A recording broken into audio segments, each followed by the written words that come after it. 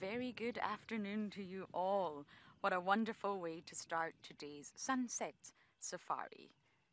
Yes, there may not be much of a sunset at all, but that's okay because we are out and about with you. It's grey skies and it's windy, but the animals are here, and we're sitting at one of the water bodies called Gowrie Dam admiring the waterbuck. Nellie, you are excited about this afternoon's bumble. Me too.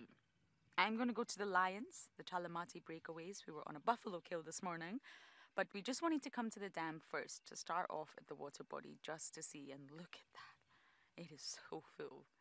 We found them. I'm overjoyed. The Talamati breakaway pride, and I don't see the S8 male, who's the male that is normally with this pride. I don't see him, but he could possibly be here. They seem to have moved on from the kill side. Got a few vultures up in the air, but nothing major. And I also couldn't see any hyenas, which I was hoping for. So it looks like they've just finished. It was a small buffalo, just left, and then now they're coming over here to groom. Ah, he's gone flat. We've just had the loveliest scene of the S8 male walk in, and all the little ones, all the youngsters get up to greet him. There was lots of hugs and cuddles going on, but naturally he has just gone flat now. Just not ideal. There's a lot of warmth in that sort of interaction. It's really nice to see, especially with the big males, because they are the ones responsible for infanticide.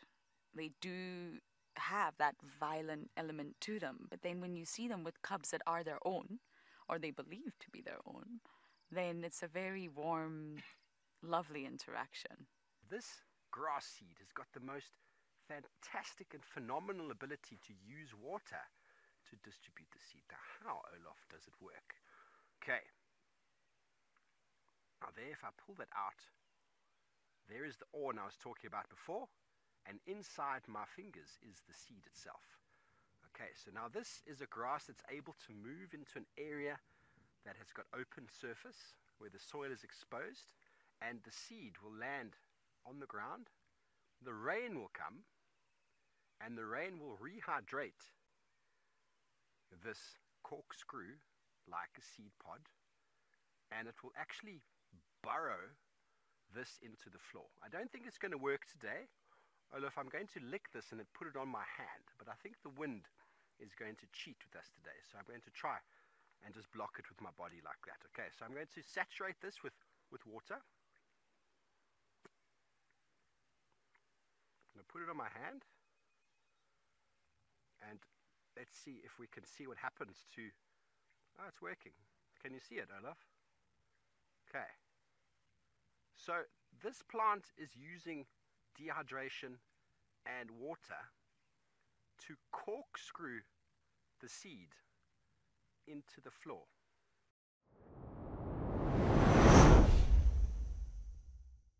You've got something very interesting here. I wish I could take the credit for this, but it was actually Rian. He thought it was a bird initially when I was reversing and actually trying to get back to the road, and he said, no, there's something there, and it wasn't close by, and we drove up to this tree over here and we found a tree frog. Sorry, let me turn that down. Beautiful tree frog just sitting in this, what tree is this? Ooh, sweet thorn, yes, that's the one. Oh yes, yeah, this is sweet thorn, yeah, that's it, Acacia or Vachelia carew, much like the ones at the Amakala Game Reserve. So it's a nice little spot for this guy. The water's not far here, and then also he's in a nice piece of shade, and he's also well protected from the predators that might go after him because he's in a thorn tree. So a great little place to be. And I was actually just going through the differences between toads and frogs, and those are, toads have got a lot more warts on the body, whereas frogs are very streamlined. And then frogs are more jumpers. They jump a much longer distance than what a toad does. A toad is more of a short distance hopper. And of course toads are very amphibious, so they spend quite a bit of time on land as well, or terrestrial. And then tree frogs spend most of their days actually in the water.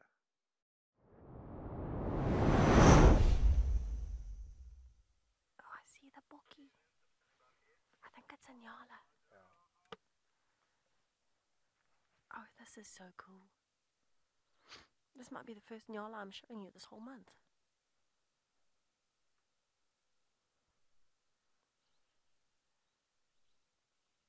Hi, Borky. Oh, there's two. Oh, there's lots.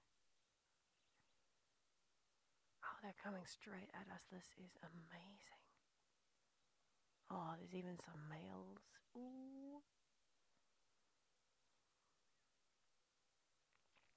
So they're walking straight into the sun. I don't know if they realize how close we are. So we're just staying nice and still. They've approached to within less than 10 meters of us now. Sarah, the Nyalas are definitely photobombing the thicket. Hello, girl. Have you spotted us yet? Maybe she's not worried about us. It's unusual. They should definitely hear us and smell us, but maybe the shape of the vehicle, because they're looking into the sun, just looks like one solid block and they can't really tell where the humans are. Hello, gorgeous ladies. You're looking so good. Wow, look at those coats.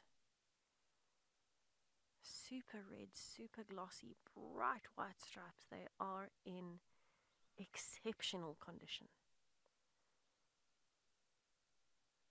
You never say we're in a drought looking at the greenery and looking at the condition of these antelopes.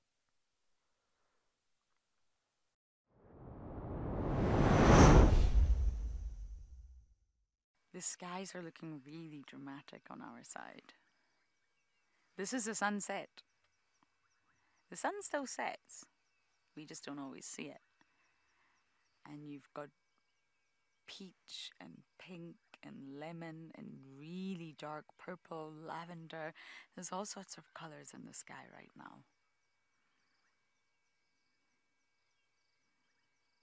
Do I think rain is coming? Yes, I absolutely do. And this is the cue, this is the environmental cue for many organisms to either wake up or to start to go into hiding and go into burrows and holes and termite mounds. This is it.